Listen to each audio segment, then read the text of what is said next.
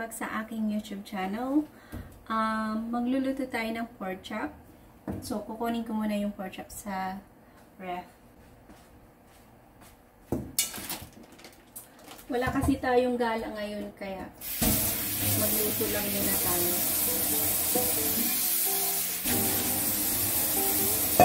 Gasin natin yung pork chop. Hugas muna tayo ng kamay.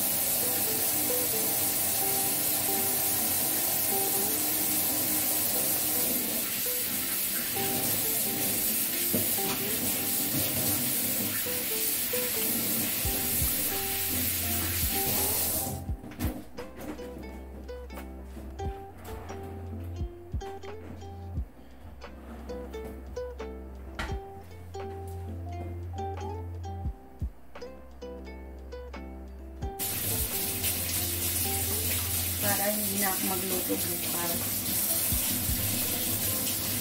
Kasi papalit-palit yung oras mo sa trabaho eh. Minsan umaga, minsan naman ano na, late na sa pang-pasok. Kaya, ang ginagawa ko, nag-a-advance na ako magluto para hindi ako hindi ko minamadali ang pagluluto. Saka para din marami akong time sa gym.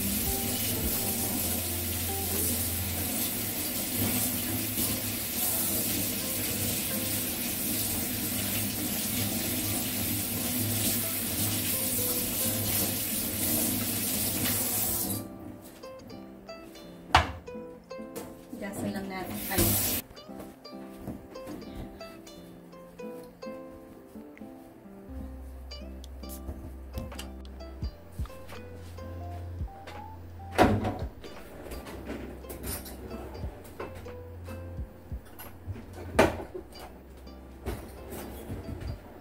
Kasi pupukpukin natin yung pork chop.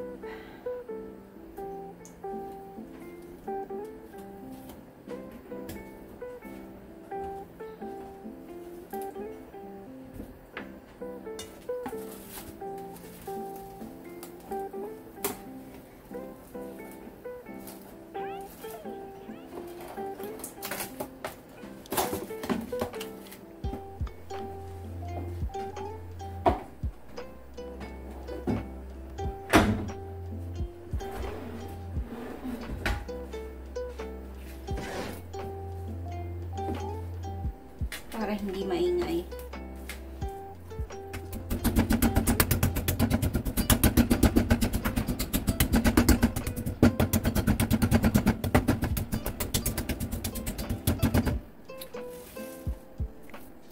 Balikan lang natin.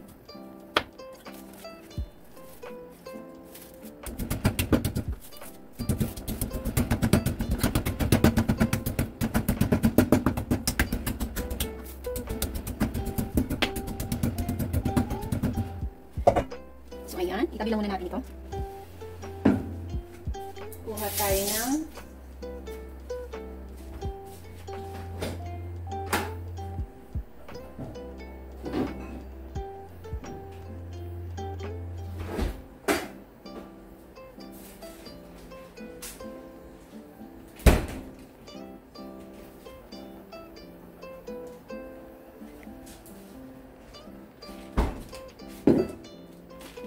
garlic pala ito, guys.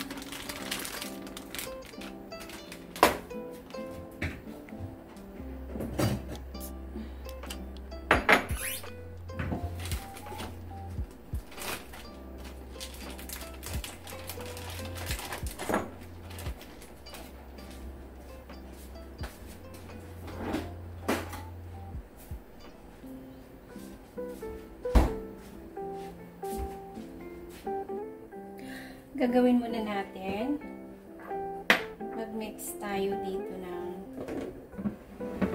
ito, guys, beef powder to, pero pwede naman ito gamitin lang para sa pork chop. Hindi na na ako maglalagay ng salt kasi may asin na to eh. Black pepper.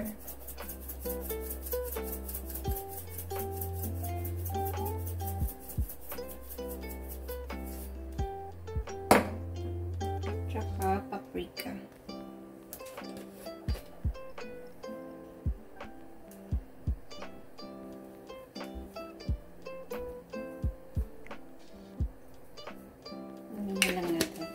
Pampakulay lang yan. Hindi yan maanghang.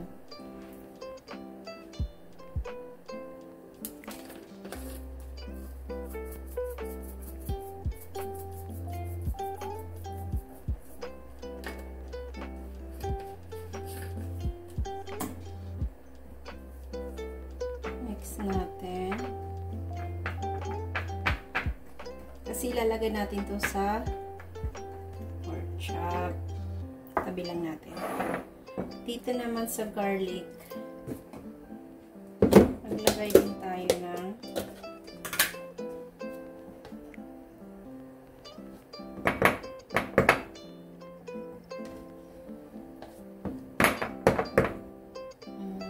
dagdagan pa natin.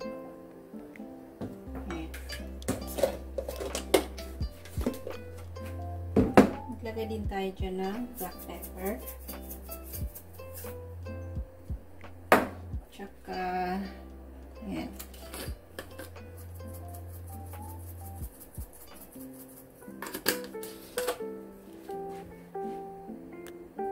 Maglalagay din ako ng konti nito. Kung mayroon kayong magic sarap guys, yan. Masarap yan. Halo.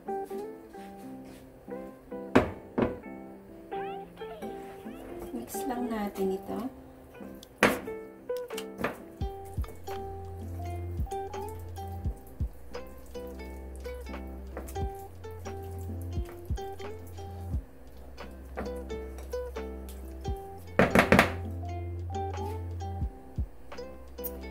So, ayan. Tatanggalin natin yung plastic.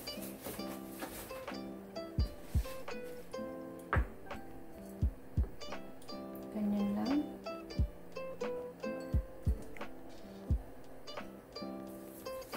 Tingnas mo lang ng ganyan para pati sa loob talaga ay malaki.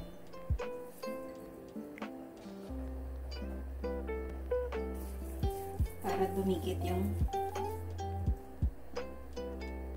lasa niya.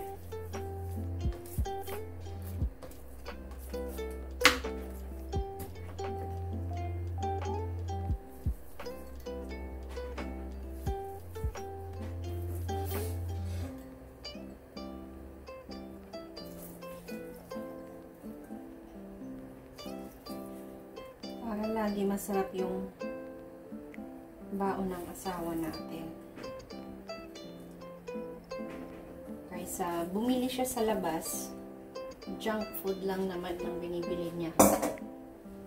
So, kailangan talaga sipag yung pagluluto.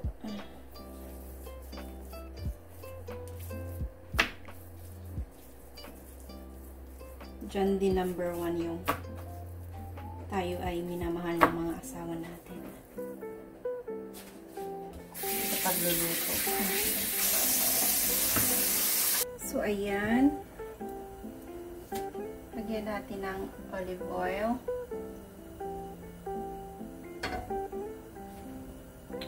Lagyan rin natin ng butter.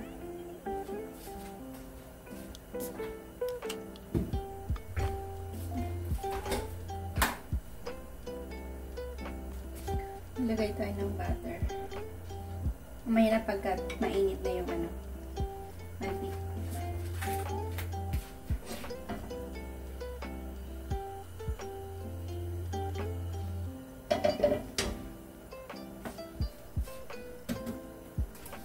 Pwede na natin ilagay yung butter.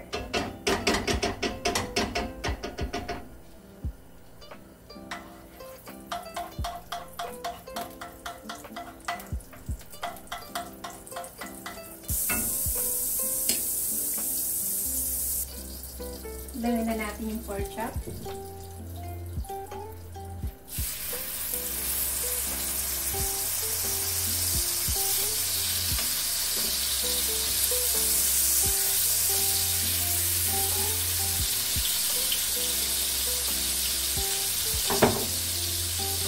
Time natin ng 10 minutes. Tingnan lang natin.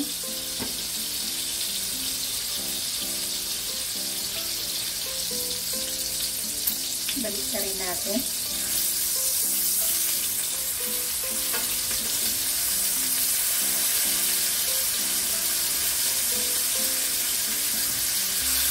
So ngayon, ilalagay na natin yung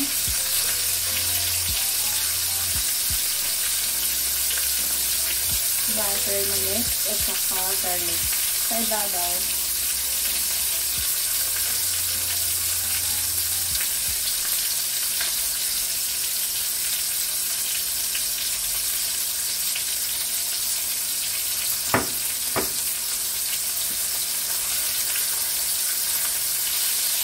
Natin.